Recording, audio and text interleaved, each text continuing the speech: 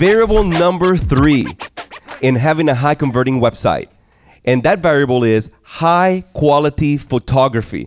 Now, Clay, we've talked about websites. I know you shared your passion about pictures that are kind of cruddy and crummy in some websites. Now, tell us, because I know you're also part of a photography company, one of the best in Oklahoma, if not the, I think it's the best, so I just have to say that. Well, why is photography important in your website? Well, I'm going to rip on myself for a second. I mean, just, whatever. The photography thing is like there are good photographers for different things.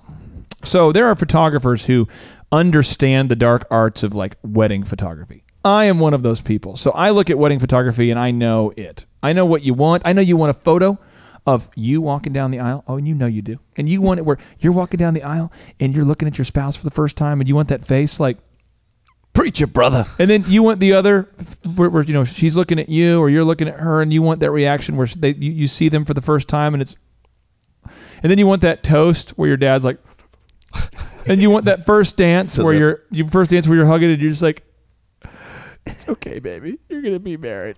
Dad, I don't want to be married, but I want to be married. No, it's okay. I'll let you go. No, then the fiance's like, hey, can we have some cake or what? Yeah. And the ring bearer. Don't forget the flower girl. Yeah, falling asleep. These are the things. The flower girl falling asleep. I know wedding photography, but commercial photography, that's a different game. Yep. Now our team is getting better and better, and we are actually, I would say, in maybe the top 20%. But there is a man. Oh, there is a man. There is a man. And I want to Google this man real quick. It's Corey Lack Photography. And this man, he is like the best I've ever seen. And he is so good, in fact, that I don't get paid anything.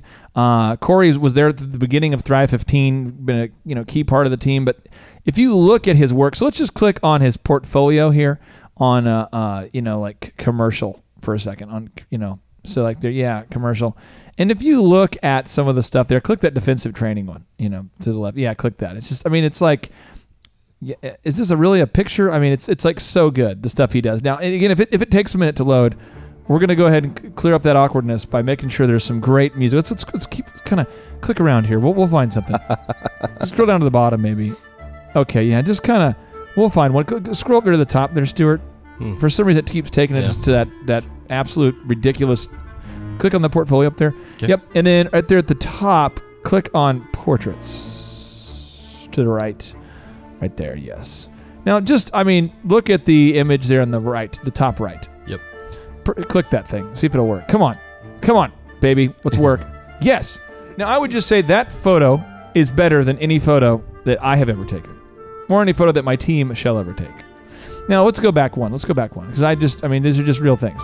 So let's go back. Yeah, portraits. So let's go down a little bit. And let's go down. Let's do the guy with the cigar right there. Bottom left.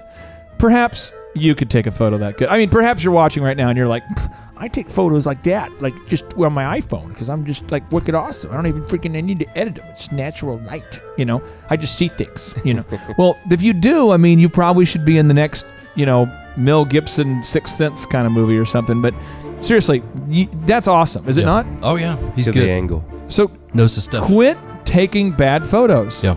So I'm just telling you, you need to invest in good. If you're not in it to win it, if you're in it to lose, then don't take good photos. Yeah. But if you're in it to win it, you got to take great photos. Now, Stuart. Yeah. If we can't afford great photos. Now, by the way, I don't want to quote his prices because I don't know what he would charge for what you're going to do. But I'll just say, I grew up on, where we didn't have a lot of financial resources, okay? And when I was taking photos of the DJ business, they were so bad. Stuart, can we go back to the Wayback Machine so we can prove what I'm saying? They're so bad. And it wasn't that I'm a bad guy. I'm probably a bad guy. But the thing is that I tried my best, But the customer doesn't give a crap. They're not going, this guy's probably doing his best, Mom. We should buy it. Or he's doing his best. They're like, he's so weird. So what you got to do is you have to look at, oh no, now move forward into the future a little bit. It's amazing how people will immediately judge you by the quality of your pictures. Oh yeah, Isn't that amazing? It's terrible. And the thing is, but it's so true. We shouldn't, but we do. Yeah. So go to 2007. That was a good year. 2007, I felt like I was hot. I was like, man, I was on fire that year. I was feeling good. Oh, still taking freaking photos with my phone. You know what I mean? Taking photos of. There's Braxton, the photo gallery. You see him dancing right there? Oh, yeah. The white shirt.